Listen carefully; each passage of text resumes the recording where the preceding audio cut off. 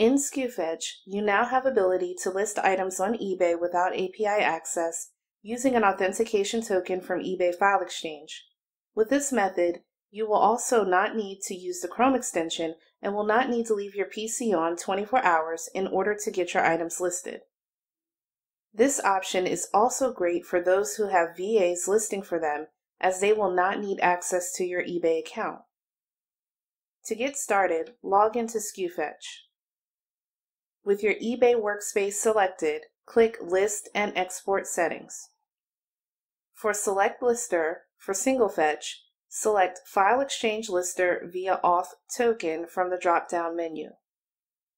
If you have logged into Sku Fetch via Sku Grid, you will see your Sku Grid remote key automatically populated.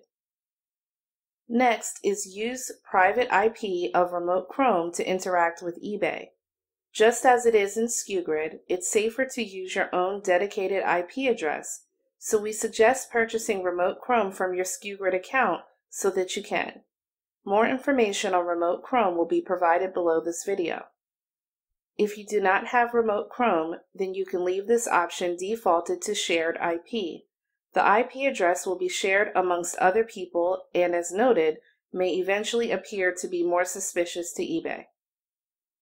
If you do have Remote Chrome and have it set up in Sku Grid, then you can select the Remote Chrome username from the drop-down menu. Next, under eBay Auth Token, click the Get Auth Token link. A new tab will open and you will be redirected to log into eBay to get your token. Enter your eBay username and password and click Login.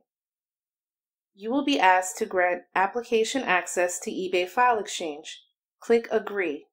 Note, this is not an API connection to eBay. You are granting access for you to obtain an authentication token, which is a programming key that can be used for Sku Fetch to send your listing data to eBay through File Exchange without using API. Once eBay has generated the token, you'll see a programmatic upload token displayed. You may want to copy this token and save it to a notepad for safekeeping. Then go to the tab with Sku Fetch in it and paste in the Auth token. If you were previously using a different lister with Sku Fetch and already have the rest of your settings configured, you can just go down to Batch Fetch and change the drop-down in the right corner that says Manual Entry to copy settings from Single Fetch. Then do the same with Big Product Fetch and save settings. However, if you are new to Sku Fetch, for eBay country, select the listing country that you are selling on.